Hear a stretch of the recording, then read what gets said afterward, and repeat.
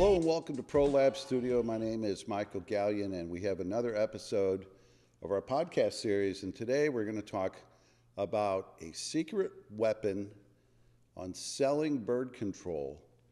And it's all about starting off on the right foot. And what I mean by that, it has everything to do with a proper evaluation of the site, to really look closely at the bird problem. We get all kinds of photos from project sites all over the world, and there are so many bird problems of different levels of complexity, as you can imagine. But what is consistent about the best companies that are the most profitable in terms of bird control and selling those services is they will look deeply into the problem in order to really figure out what the root problem is, where the most problematic high pressure areas are, and look backwards from that point to the history and really study the components of the infestation or this resident bird population that has grown to become such a problem. Now, for facility managers who don't do this as a service they offer, but they just solve their own problems, they in general will have a much better understanding because they do a lot more than just walk through the facility at ground level. Oftentimes they do get up high, and when a problem starts, they're able to get up and look at other areas of the facility. They have access. They usually have lifts and ladders, but they're also very familiar top to bottom with the facility itself, which gives them a huge advantage. But when it comes to pest control operators or let's say window cleaning companies that only do the outside of the building, or with other service providers that don't go up high necessarily to do their work, they don't understand this part of really making money off of bird control in a way that brings great value to the end customer. So many jobs are looked at from a distance with only basic information about the problem, and it's really important that you get to learn more about that facility and the problems that are going on with the birds, how they originated. Now, you have to do one thing, and that is you have to get high, okay? Now, I'm not telling you to go out and get high in the way that you're thinking, but the difference between successful bird professionals is they get up high off the ground. And there's a reason why there is a saying called bird's eye view. We really need to look at what is going on with the structure from the viewpoint of the bird, looking down at the problem as they land onto those structures, what is drawing them in. And this is a problem for a lot of pest professionals. They don't want to have to get up on a ladder unless it's absolutely necessary. And in many cases, the people doing the inspection aren't going to necessarily be the ones to do the actual solution.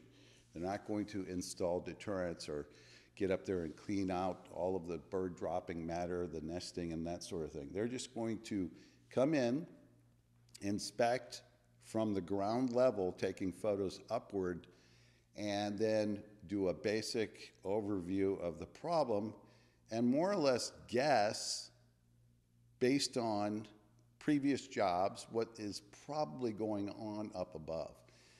That's not good enough. That's just not going to cut it. If you want to make a big difference in terms of your solution, you have to go on a ladder or get up high. Now, we do have something else possible, and that's what I have sitting in front of me here. Now, a lot of you are just tuning into the audio on this, and I don't recommend you try to look at what I'm going to show you here unless you're safe and you've pulled over or you're viewing this from home. But we have a solution that we've come up with that really needs to be looked at, especially from sales professionals who aren't certified to go up on ladders or anyone who doesn't have the insurance to go up high and look. But This device I have in front of me, we call the Safety View Inspection Pole. Now, it's nothing more than hardware that's been added to our regular poles. Our regular poles are really quite a bit different. You notice there's no plastic collar here, and in order to separate and open up these poles, this isn't going to get broken. With a plastic collar is where you loosen those. Instead, this is a friction device that can be opened up in several stages. It gets all the way up to 18 feet high. But the real secret weapon here is this hardware that we make available so that you can actually attach your phone into this device in a way that's not going to jeopardize your phone. Your phone is an incredibly important tool. But once we get this mounted on this device, then what you're able to do is get that pole up high looking down for you without going on a ladder.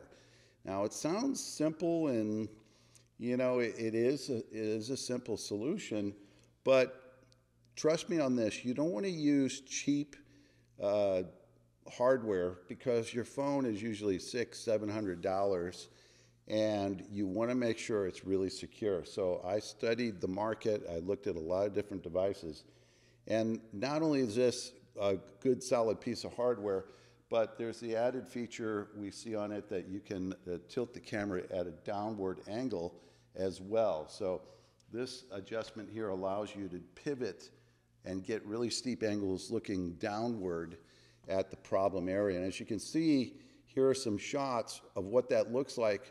The inspector is standing on the ground, and now, without getting up on a ladder, we're able to really see these areas. Now, this is not the complete solution. Of course, we got to go up to many areas, but this can make a huge difference. To start the camera recording on video, then up it goes, let the video run, and then when we bring it down, we take a look at it, and usually look at it in slow motion and look at individual frames to take still shots right from the video itself.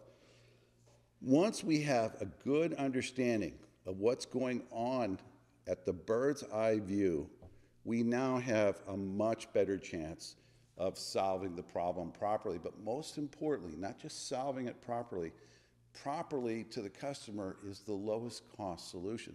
You have to really figure out, if I were able to remove the nesting in this particular structure and focus my efforts just on nesting, is that enough of a solution that's going to solve the problem? Sometimes we get up there, we see multiple areas, and we still deduce that after we've seen how much is going on, then we're just going to net off the whole structure. And at that point, it's not critical to get a whole lot more pictures at that point. We just want to look at the connecting points around the perimeter of where a StealthNet system would go. Don't overlook the quality of your inspection when it comes to birds. If you can't get to certain areas, drones are being used more and more. Use this Safety View inspection pole to get your phone up higher. Look at satellite images. And look at satellite images when you're at the site to see what's on the other side of the wall, to look at other areas from 3D angles. All of this is really important.